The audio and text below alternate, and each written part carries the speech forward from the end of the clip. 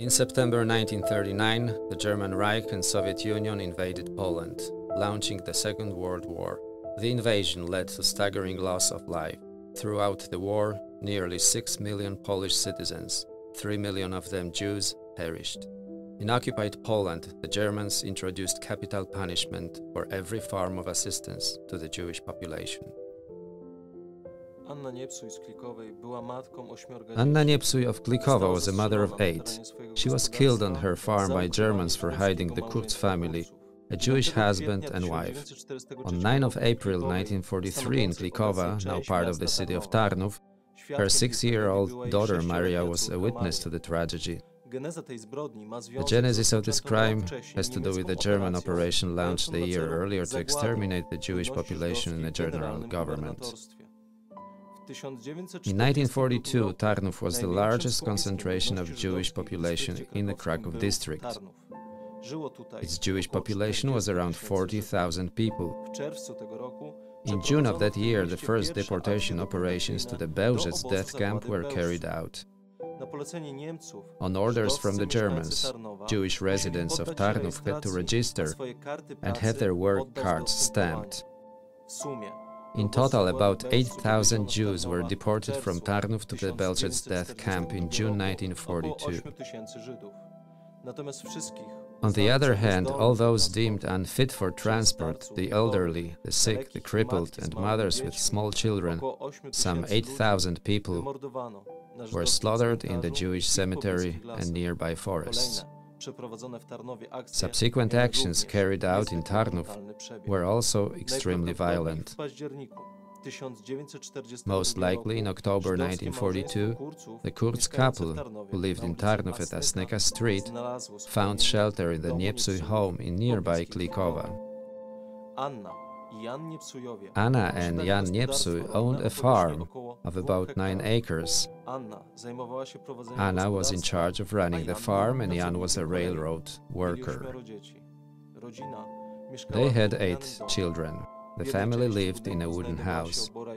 One part of the building housed a barn and a box room, while the rest of the building contained a kitchen, a room, and a hallway. The house had a tiled roof. Next to it was a barn. The Kurz couple hid in a planked and hay-lined hideout in the attic. At night, the Jews would go down to the kitchen.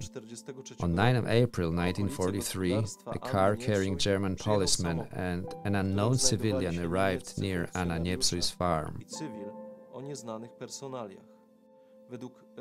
According to some witnesses, upon arrival, the civilian walked away from the car towards the nearby farmland and did not participate in any further action.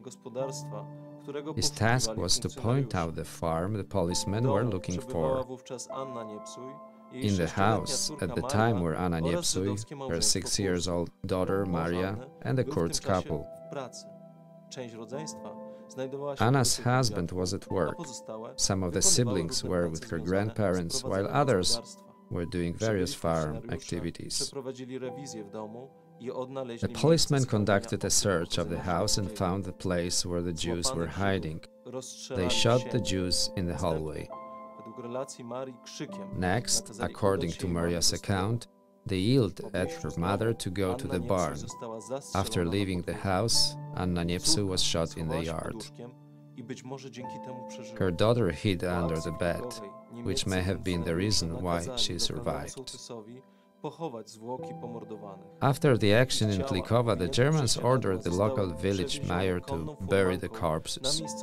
Their bodies, wrapped in sheets, were taken by horse-drawn wagon to the local cemetery, where they were placed in a grave without coffins. According to the post-war testimony of one witness, the Jewish woman who was shot was in an advanced stage of pregnancy. Jan Niepsuj learned of his wife's murder from one of his sons while he was at work. He did not return home again. Fearing for his life, he made a decision to go into hiding himself. After some time, under a false name, he was sent to forced labor in the German Reich. The children of Anna Niepsuj were separated. Maria was taken by her aunt Anna Przybysz to Lviv, and her older siblings, as she recalled, went to serve to strangers on local farms. The youngest boy was taken in by his grandmother. It was only after the war ended that Jan Niepsuj was able to return to his children's house and create a new life for them. Historians estimate that during World War II, Poles rescued tens of thousands of their fellow citizens of Jewish origin. The German occupiers killed about 1,000 Polish rescuers.